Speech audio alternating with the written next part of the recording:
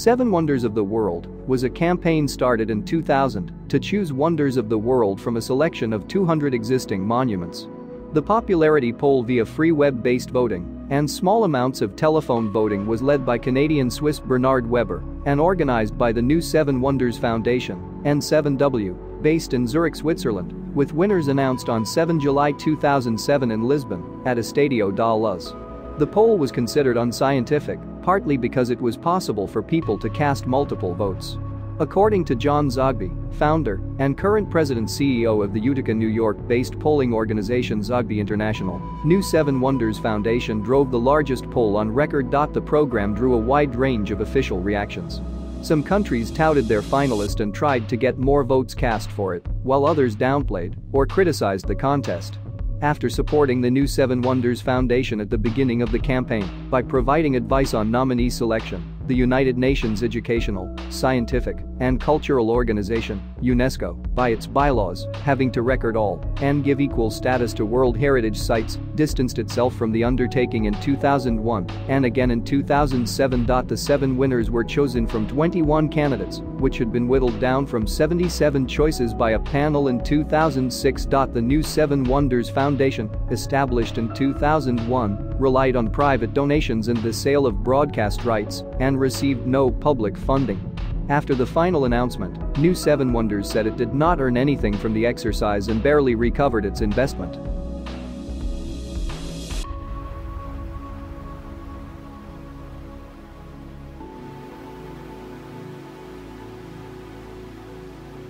The Great Pyramid of Giza, also known as the Pyramid of Khufu or the Pyramid of Cheops, is the oldest and largest of the pyramids in the Giza pyramid complex bordering present-day Giza in Greater Cairo, Egypt.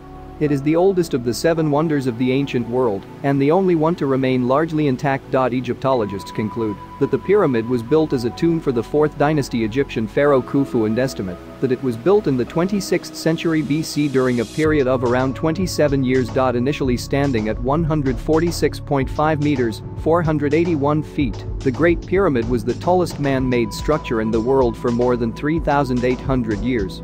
Throughout history, the majority of the smooth white limestone casing was removed, which lowered the pyramid's height to the present 138.5 meters, 454.4 feet. What is seen today is the underlying core structure. The base was measured to be about 230.3 meters, 755.6 feet, square, giving a volume of roughly 2.6 million cubic meters, 92 million cubic feet, which includes an internal hillock. The dimensions of the pyramid, expressed in ancient Egyptian units of measurement, were 280 cubits high, a base length of 440 cubits. The Great Pyramid was built by quarrying an estimated 2.3 million large blocks weighing 6 million tons total. The majority of stones are not uniform in size or shape and are only roughly dressed. The outside layers were bound together by mortar. Primarily local limestone from the Giza Plateau was used. Other blocks were imported by boat down the Nile, white limestone from Tura for the casing, and granite blocks from Aswan, weighing up to 80 tons, for the King's Chamber structure. There are 3 known chambers inside the Great Pyramid. The lowest was cut into the bedrock, upon which the pyramid was built, but remained unfinished. The so-called Queen's Chamber and King's Chamber, which contains a granite sarcophagus, are higher up, within the pyramid structure. Khufu's vizier, Hemiunu, also called Heman, is believed by some to be the architect of the Great Pyramid. Many varying scientific and alternative hypotheses attempt to explain the exact construction techniques. The funerary complex around the pyramid consisted of 2 mortuary temples connected by a causeway, one close to the pyramid and one near the Nile, tombs for the immediate family and court of Khufu, including 3 smaller pyramids for Khufu's wives, an even smaller satellite pyramid and 5 buried solar barges. The Great Pyramid has been determined to be about 4,600 years old by 2 principal approaches, indirectly, through its attribution to Khufu in his chronological age, based on archaeological and textual evidence, and directly, via radiocarbon dating of organic material found in the pyramid and included in its mortar. Mortar was used generously in the Great Pyramid's construction. In the mixing process, ashes from fires were added to the mortar, organic material that could be extracted and radiocarbon dated.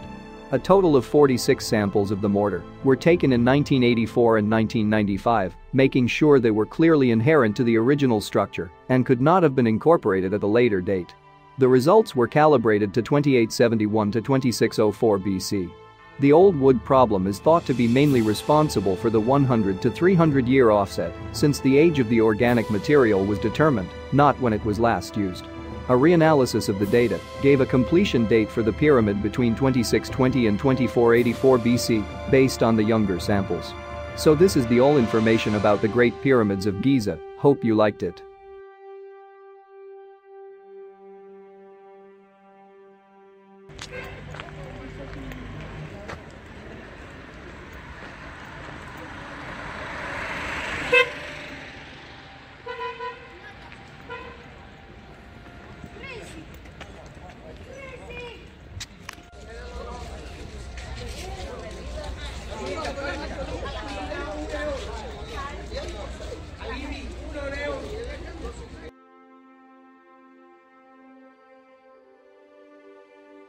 The Great Wall of China is a series of fortifications that were built across the historical northern borders of ancient Chinese states and imperial China as protection against various nomadic groups from the Eurasian steppe. Several walls were built from as early as the 7th century BC, with selective stretches later joined together by Qin Shi Huang, 220-206 BC, the first emperor of China. Little of the Qin wall remains. Later on, many successive dynasties have built and maintained multiple stretches of border walls. The most well-known sections of the wall were built by the Ming Dynasty, 1368-1644. Apart from defense, other purposes of the Great Wall have included border controls, allowing the imposition of duties on goods transported along the Silk Road, regulation or encouragement of trade, and the control of immigration and emigration. Furthermore, the defensive characteristics of the Great Wall were enhanced by the construction of watchtowers, troop barracks, garrison stations, signaling capabilities through the means of smoke or fire, and the fact that the path of the Great Wall also served as a transportation corridor. The frontier walls built by different dynasties have multiple courses. Collectively, they stretch from Liaodong in the east to Lop Lake in the west, from the present-day Sino-Russian border in the north to Tao River, Tahoe, in the south, along an arc that roughly delineates the edge of the Mongolian steppe, spanning over 20,000 kilometers, 12,000 mi, in total. Today, the defensive system of the Great Wall is generally recognized as one of the most impressive architectural feats in history. The Chinese were already familiar with the techniques of wall building by the time of the Spring and Autumn period between the 8th and 5th centuries BC.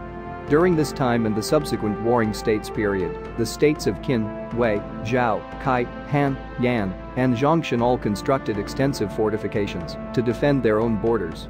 Built to withstand the attack of small arms such as swords and spears, these walls were made mostly of stone or by stamping earth and gravel between board frames. The Great Wall of the Han is the longest of all walls, from Mamitu near Yumengwen to Liaodong. King Zheng of Qin conquered the last of his opponents and unified China as the first emperor of the Qin dynasty, Qin Shi Huang, in 221 BC. Intending to impose centralized rule and prevent the resurgence of feudal lords, he ordered the destruction of the sections of the walls that divided his empire among the former states. To position the empire against the Xiongnu people from the north, however, he ordered the building of new walls to connect the remaining fortifications along the empire's northern frontier. Build and move on was a central guiding principle in constructing the wall, implying that the Chinese were not erecting a permanently fixed border. Transporting the large number of materials required for construction was difficult, so builders always tried to use local resources. Stones from the mountains were used over mountain ranges, while rammed earth was used for construction in the plains. There are no surviving historical records indicating the exact length and course of the Qin walls. Most of the ancient walls have eroded away over the centuries, and very few sections remain today.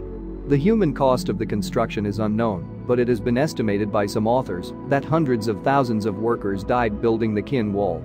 Later, the Han, the northern dynasties, and the Sui all repaired, rebuilt, or expanded sections of the Great Wall at great cost to defend themselves against northern invaders. The Tang and Song dynasties did not undertake any significant effort in the region. Non-Han dynasties also built their border walls. The Xianbei ruled northern Wei, the Khitan ruled Liao, Jurchen Jin, and the Tangut established western Xia, who ruled vast territories over northern China throughout centuries, all constructed defensive walls, but those were located much to the north of the other Great Walls as we know it, within China's province of Inner Mongolia and in Mongolia itself. The notion that the wall can be seen from the moon, 385,000 kilometers, 239,000 miles, is a well-known but implausible myth. One of the earliest known references to the myth that the Great Wall can be seen from the moon appears in a letter written in 1754 by the English antiquary William Stukely.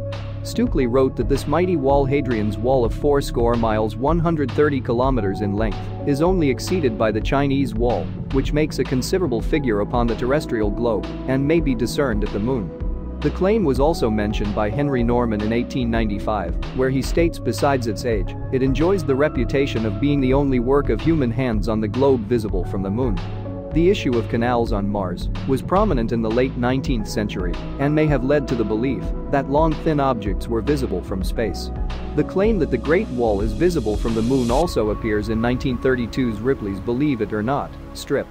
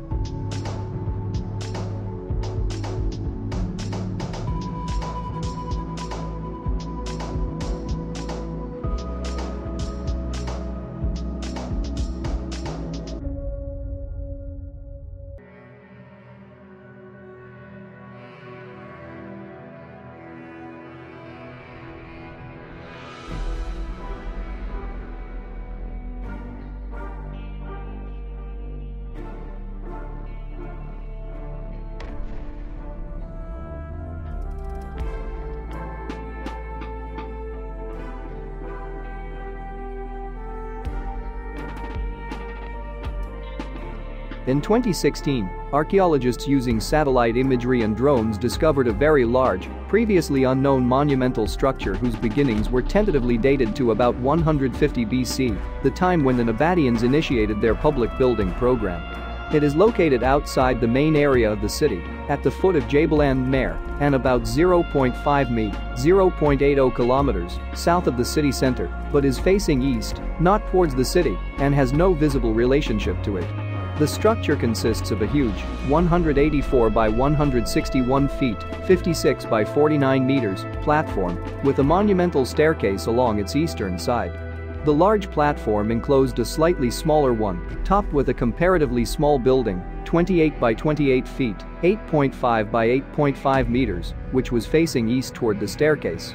The structure, second in size only to the monastery complex, probably had a ceremonial function of which not even a speculative explanation has yet been offered by the researchers. Most visitors stay in Petra town's many international standard hotels with reasonably short walking access to Petra.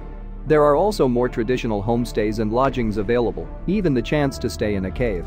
Visitors sometimes include those who have hiked or raced across Jordan's southern deserts to get to Petra. By 7000 BCE, some of the earliest recorded farmers had settled in Bidha, a pre-pottery Neolithic settlement just north of Petra. Petra is listed in Egyptian campaign accounts and the Amarna letters as Pel, Sela, or Ser.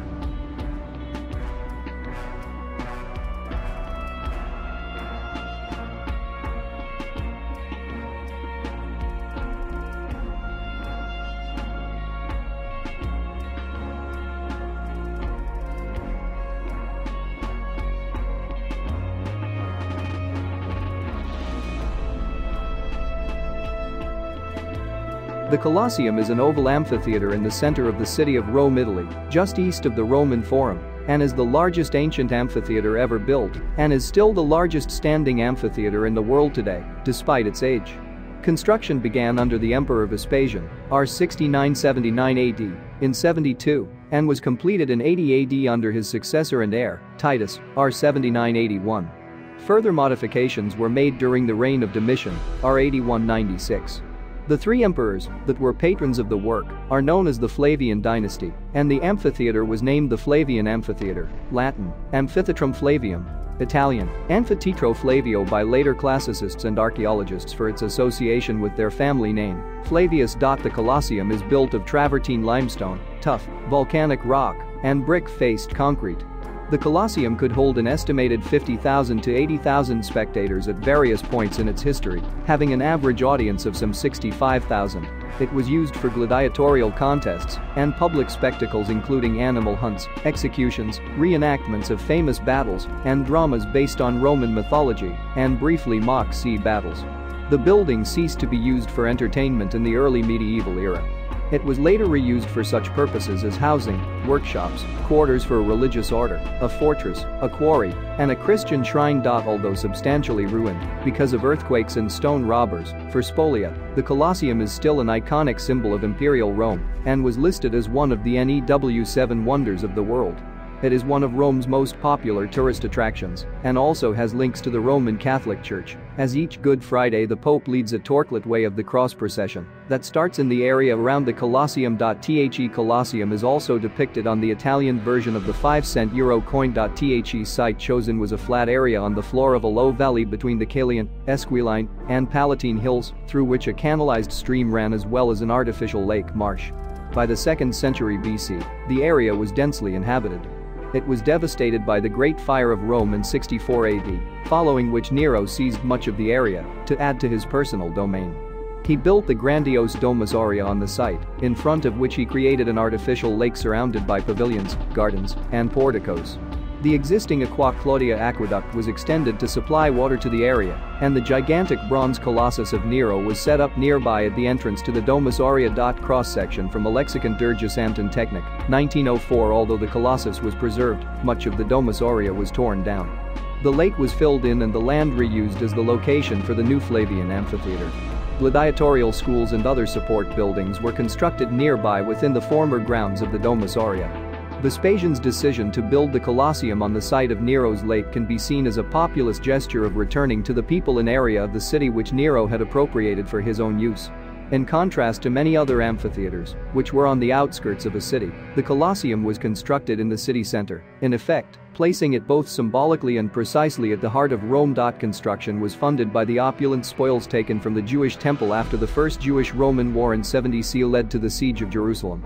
According to a reconstructed inscription found on the site, the Emperor Vespasian ordered this new amphitheater to be erected from his general's share of the booty.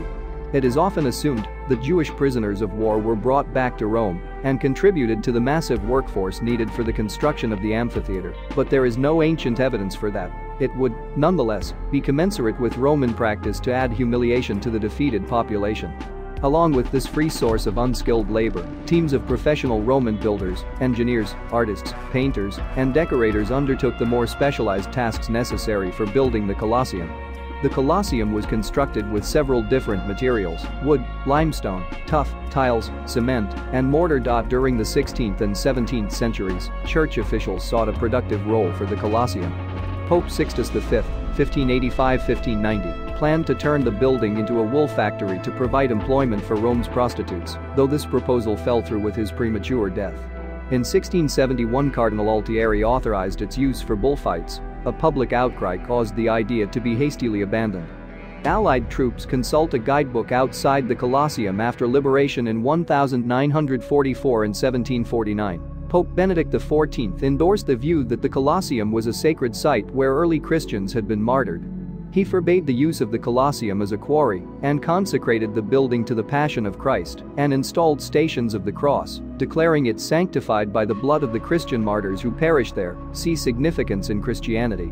However, there is no historical evidence to support Benedict's claim, nor is there even any evidence that anyone before the 16th century suggested this might be the case. The Catholic Encyclopedia concludes that there are no historical grounds for the supposition, other than the reasonably plausible conjecture that some of the many martyrs may well have been. Interior of the Colosseum, Rome, 1832, by Thomas Cole, showing the Stations of the Cross around the arena and the extensive vegetation. Later popes initiated various stabilization and restoration projects, removing the extensive vegetation which had overgrown this structure and threatened to damage it further. The facade was reinforced with triangular brick wedges in 1807 and 1827, and the interior was repaired in 1831, 1846, and in the 1930s. The arena substructure was partly excavated in 1810, 1814 and 1874 and was fully exposed under Benito Mussolini in the 1930s. The Colosseum is today one of Rome's most popular tourist attractions, receiving millions of visitors annually. The effects of pollution and general deterioration over time prompted a major restoration program carried out between 1993 and 2000 at a cost of 40 billion Italian lire, $19.3 million, 20.6 million euros at 2000 prices.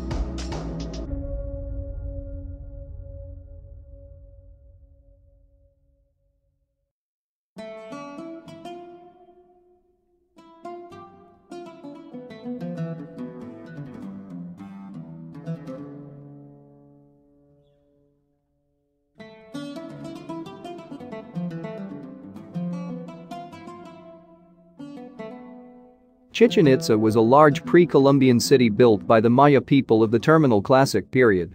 The archaeological site is located in Tinna Municipality, Yucatan State, Mexico. Chichen Itza was a major focal point in the northern Maya lowlands from the late Classic, CAD 600-900, through the Terminal Classic, CAD 800-900, and into the early portion of the post-Classic period, CAD 900-1200. The site exhibits a multitude of architectural styles, reminiscent of styles seen in central Mexico and of the Puyuhuac and Chins styles of the northern Maya lowlands. The presence of Central Mexican styles was once thought to have been representative of direct migration or even conquest from Central Mexico, but most contemporary interpretations view the presence of these non-Maya styles more as the result of cultural diffusion. Chichen Itza was one of the largest Maya cities, and it was likely to have been one of the mythical great cities or Tullans referred to in later Mesoamerican literature. The city may have had the most diverse population in the Maya world, a factor that could have contributed to the variety of architectural styles at the site. The ruins of Chichen Itza are federal property, and the site's stewardship is maintained by Mexico's Instituto Nacional de Antropología y Historia, National Institute of Anthropology and History.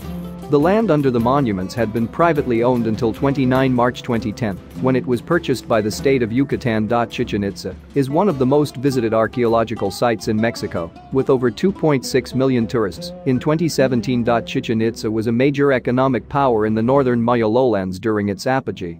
Participating in the waterborne circumpeninsular trade route through its port site of Isla Cerritos on the north coast, Chichen Itza was able to obtain locally unavailable resources from distant areas, such as obsidian from central Mexico and gold from southern Central America.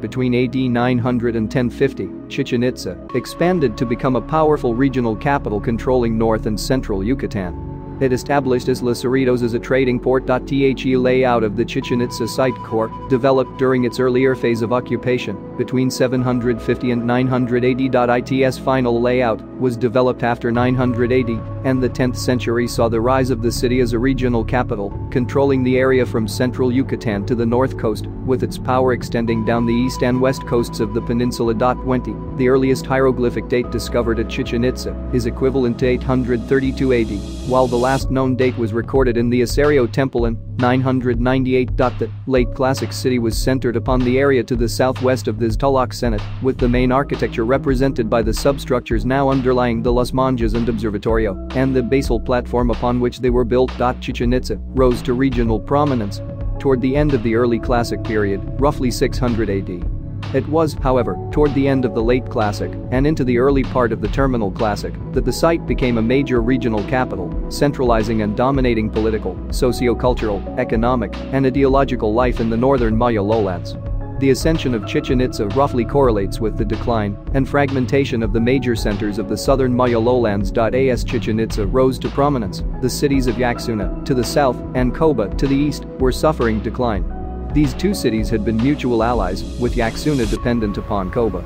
At some point in the 10th century, Koba lost a significant portion of its territory, isolating Yaxuna, and Chichen Itza may have directly contributed to the collapse of both cities. Chichen Itza entered the popular imagination in 1843 with the book Incidents of Travel in Yucatan by John Lloyd Stephens, with illustrations by Frederick Catherwood. The book recounted Stephens' visit to Yucatan and his tour of Maya cities, including Chichen Itza. The book prompted other explorations of the city. In 1860, Desire Charnay surveyed Chichen Itza and took numerous photographs that he published in Sites et Ruines Américaines, 1863. Visitors to Chichen Itza during the 1870s and 1880s came with photographic equipment and recorded more accurately the condition of several buildings. 32 In 1875, Augustus Le Plongeon and his wife Alice Dixon Le Plongeon visited Chichen and excavated a statue of a figure on its back, knees drawn up, upper torso raised on its elbows with a plate on its stomach. Augustus Le Plongeon called it Chakmul, later renamed Chakmul, which has been the term to describe all types of this statuary found in Mesoamerica. Theobert Mailer and Alfred Maudslay explored Chichen in the 1880s and both spent several weeks at the site and took extensive photographs. Maudslay published the first long-form description of Chichen Itza in his book, Biologia Centrali Americana. The Kukulkan Temple, photographed by Theobert Mailer, 1892. In 1894, the United States consul to Yucatan, Edward Herbert Thompson, purchased the Hacienda Chichen, which included the ruins of Chichen Itza. For 30 years, Thompson explored the ancient city. His discoveries included the earliest dated carving upon a lintel in the temple of the initial series and the excavation of several graves in the Aserio, high priest's temple. Thompson is most famous for dredging the Senate Sagrado, Sacred Senate, from 1904 to 1910, where he recovered artifacts of gold, copper, and carved jade, as well as the first ever examples of what were believed to be pre-Columbian Maya cloth and wooden weapons. Thompson shipped the bulk of the artifacts to the Peabody Museum at Harvard University. In 1913, the Carnegie Institution accepted the proposal of archaeologist Sylvanus G. Morley and committed to conduct long-term archaeological research at Chichen Itza. The Mexican Revolution and the following government instability, as well as World War I, delayed the project by a decade. In 1923, the Mexican government awarded the Carnegie Institution a 10-year permit, later extended another 10 years, to allow U.S. archaeologists to conduct extensive excavation and restoration of Chichen Itza. Carnegie researchers excavated and restored the Temple of Warriors and the Caracol, among other major buildings. At the same time, the Mexican government excavated and restored El Castillo, Temple of Kukulkan, and the Great Ball Court. Excavations next to the Temple of Kukulkan, El Castillo, began in 2009. In 1926, the Mexican government charged Edward Thompson with theft, claiming he stole the artifacts from the Senate Sagrado and smuggled them out of the country. The government seized the Hacienda Chichen. Thompson, who was in the United States at the time, never returned to Yucatan. He wrote about his research and investigations of the Maya culture in the book People of the Serpent, published in 1932. He died in New Jersey in 1935. In 1944, the Mexican Supreme Court ruled that Thompson had broken no laws and returned Chichen Itza to his heirs. The Thompsons sold the hacienda to tourism pioneer Fernando Barbachano Peon. There have been two later expeditions to recover artifacts from the Senate Sagrado in 1961 and 1967. The first was sponsored by National Geographic and the second by private interests. Both projects were supervised by Mexico's National Institute of Anthropology and History, INAH. INAH has conducted an ongoing effort to excavate and restore other monuments in the archaeological zone, including the Aserio, Acab-Zib, and several buildings in Chichen Viejo, Old Chichen. In 2009, to investigate construction that predated El Castillo, Yucatec archaeologists began excavations adjacent to El Castillo under the direction of Rafael Rach Cobas,